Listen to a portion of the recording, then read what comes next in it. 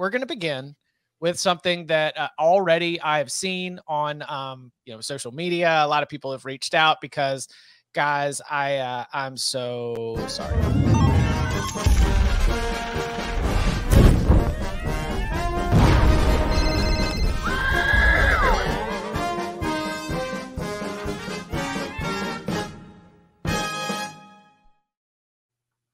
It's never going to end.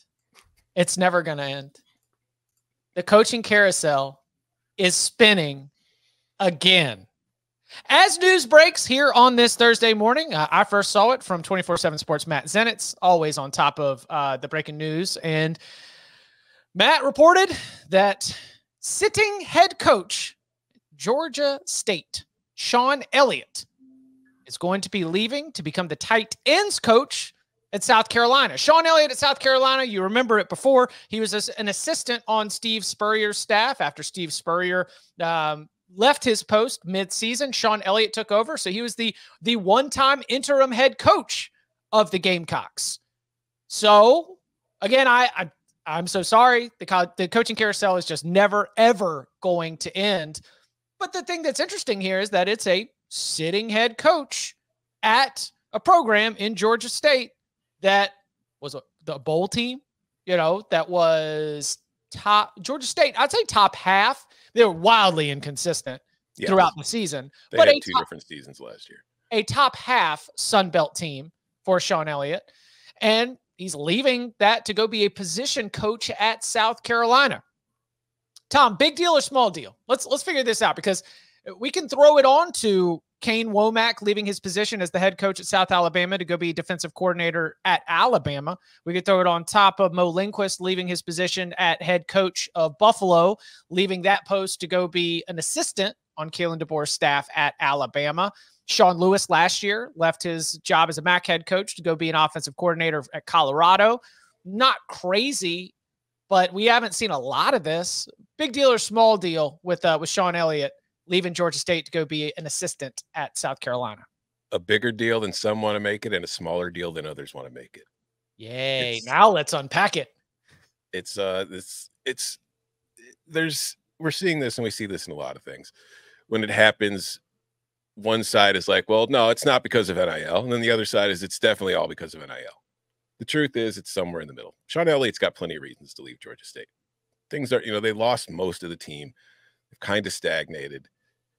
And there's a good chance, like if you looked at the SP Plus ratings and the returning production ratings from our friend Bill Connolly, it's not looking very promising for Georgia State in 2024. And then you look at his salary at Georgia State, the difference he's going to get being the head coach at Georgia State compared to what he's going to get as a position coach at South Carolina, probably not going to be that consequential, if it's consequential at all. The difference is the workload.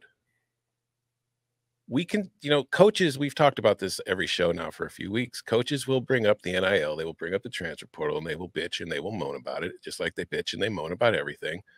But the fact is, when it happens once, it's an outlier. When it happens twice, the eyebrow raises a little bit. When it's happening 3, 4, 5, 6 times, it's an eyebrow raiser. Like you could say, it's not just the NIL and all that stuff. But how many previous off seasons have we seen so many sitting head coaches willingly take demotions? Like, you can reset your clock just by getting fired.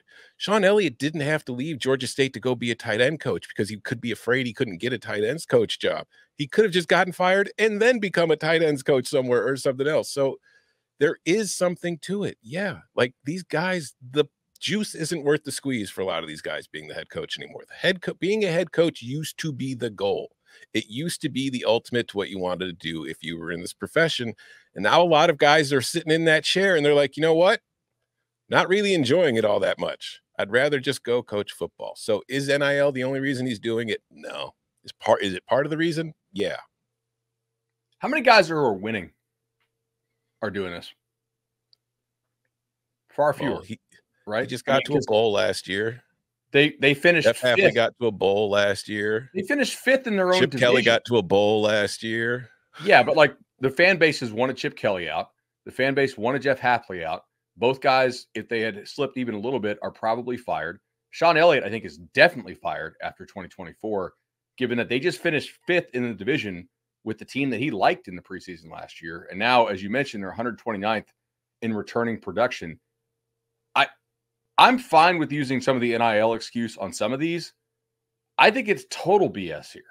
Shawn Elliott didn't build a good enough roster for them to have a good team coming back this year. And I think he knew he was going to be fired. But even though I don't think that's really what this is about, I think it's about two things. Number one, do you know he traveled separately from the team last year for road games? No. Because I found this article in the Columbia Star. His son and family still lives in Columbia from when he was coaching at South Carolina. Mm-hmm. His son plays football for AC Flora. According to Columbia Star, he made every game last year.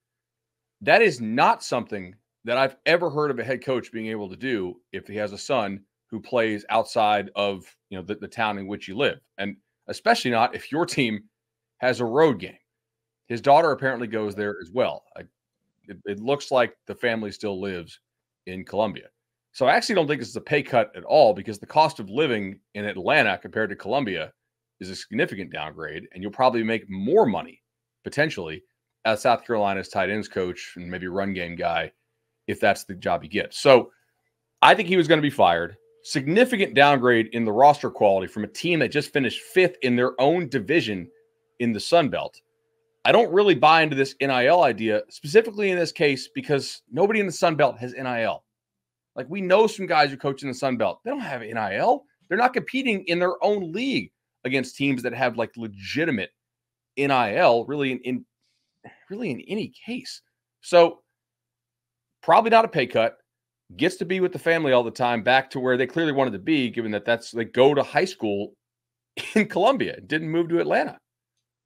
I'm calling BS on this. Like, I agree that it has probably never been more annoying to be a head coach, but I can't buy that for this one. But to counter that, yeah, Georgia State doesn't have NIL. That's the damn problem. That's why part of the reason Chip Kelly's leaving UCLA. If you're Georgia State and you're teams in the Big Ten do have NIL, yeah, and they can just come and take your players from you at any damn time they want. And that's why you're tired of being the head coach, because they're stealing your players. Who has NIL? Like, nobody in the Sun Belt has NIL. You're not competing against those teams. No, you're competing against Ohio State saying, "Hey, I like that running back. Let's go get him." Sure, and so is everybody else. Yeah, and that's why head coaches no longer want to deal with this shit, because they're tired of having their players poached from them. They'd rather just go be the tight end coach. Mo Linguist was going to get fired at Buffalo if he turned in another season like that, right? Yeah, Chip Kelly was going to get fired. Jeff Hafley was going to get fired if he turned in another season. And they reset their clocks, right? They did reset. Are you resetting your clock by going to South Carolina right now? Absolutely. And you know what? If Shane Beamer gets fired, solid ground to you? Yes. Here's the thing. You could probably be the interim. You were not going to get promoted out of Georgia State to another head coaching job with how things are going. That is the funniest take that I've heard this morning. The Cover 3 tailgate, as things got rocking and rolling, somebody said there's blood in the water. Shawn Elliott smells his opportunity. We've got ourselves a regular Ed Ogeron on our hands, boys. This guy is he's like, you boys need an interim? I can step in right there. But look, so Jamar. I just want to say this. Okay. One final thing. When it's happening time and time again, and every single coach that's doing it is mentioning this as part of the reason for their thought process, how many of them have to say it, bud, before you actually believe, oh, you know what, maybe they're not lying?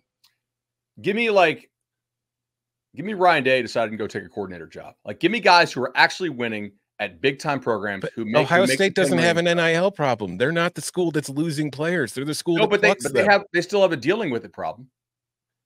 The head coach at a Big Ten program literally left to become the offensive coordinator at a Big Ten program. Yes, they have no NIL, and Chip hates recruiting and was going to get fired. Again, he was on the hot seat. He almost got fired this year.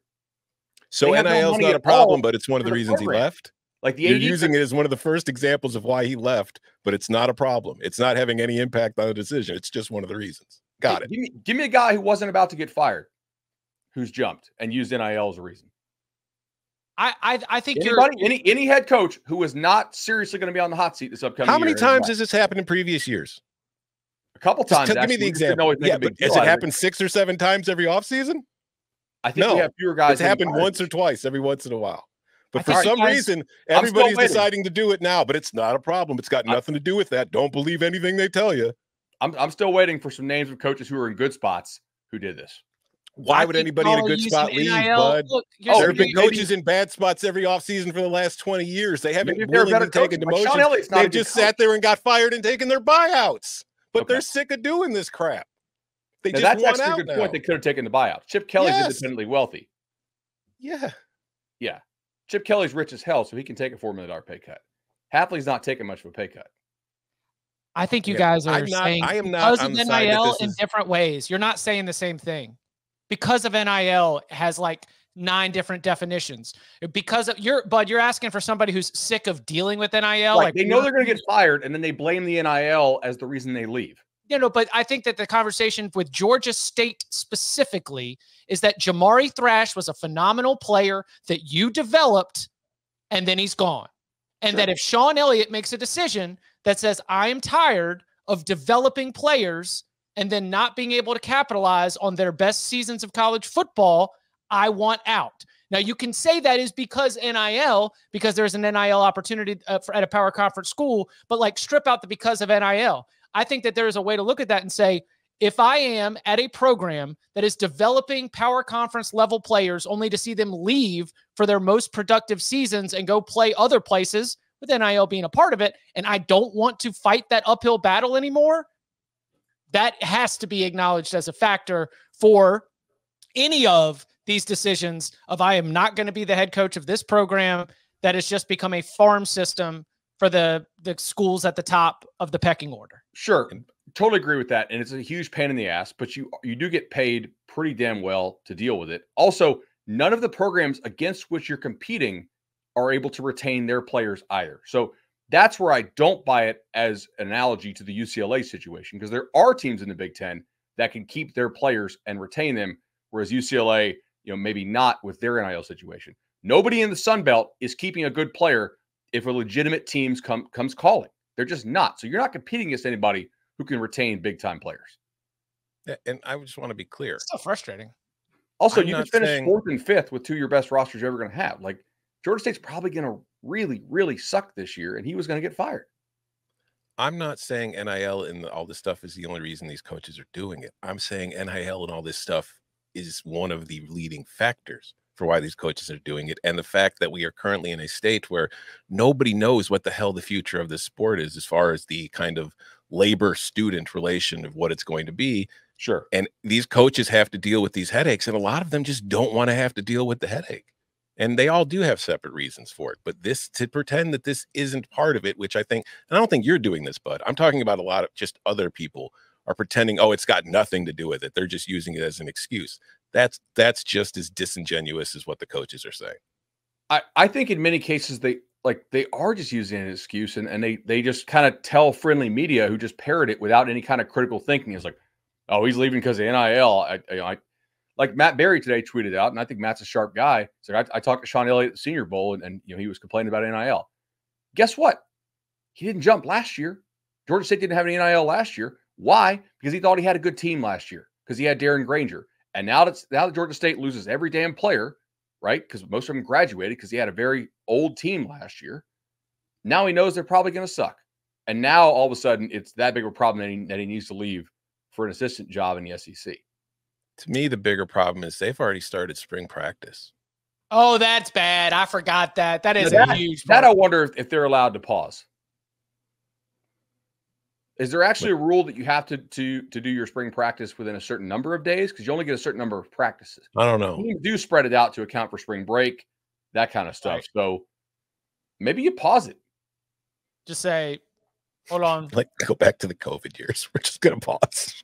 Well, I mean, yeah, it's incredibly disruptive. I mean, it stinks because I don't even know how to start the what's next for Georgia State conversation, because the skeleton staff tries its best to keep everything together, I guess. Yeah, it's gonna be a tough scene for Robbie Callen's Fighting Panthers moving forward. So I wonder how many teams are going to be able to walk into the TED and walk out victorious. Plenty. Used to be you never walked into the TED. You used to never walk into the TED. I mean, my guess here is that it'll be somebody who's somewhat connected to either App State or Atlanta, because Charlie Cobb, the AD, was at App State for a while, and then he's been at Georgia State for for a long time. Scott Satterfield to Georgia State. That's another job too that people are like, oh, that's kind of a sleeping giant job. But the sneaky thing is the cost of living in Atlanta is not real cheap. And if your head coach is only making $750, what do you think analysts make at Georgia State? Yeah. Like, how far away do you have to live? If you want to have a family, like, I don't know if Georgia State actually has analysts. I assume they have maybe one or two. A lot of G5 teams only have one or two, but it's hard to keep good assistants in these major metro areas. USC and UCLA struggle with this as well, by the way. That's why you have to have like friendly boosters and the university helping out with housing allowance and whatnot for some of your lesser paid staffers. Look, it is a move that just, you write it down and you say Shawn Elliot leaves to go become the tight ends coach at South Carolina, and throw all context out the window. You're like, okay, that's interesting. But the reason why it gets this kind of discussion is that it is a storyline. It is, as Tom said, a bigger deal that people are making it out to be and a smaller deal that people are making it out to be. I think I saw in the cover, let me see if I can actually get this one because I meant to give credit earlier. NIL is both the reason and a scapegoat, A reason, not the reason. Right.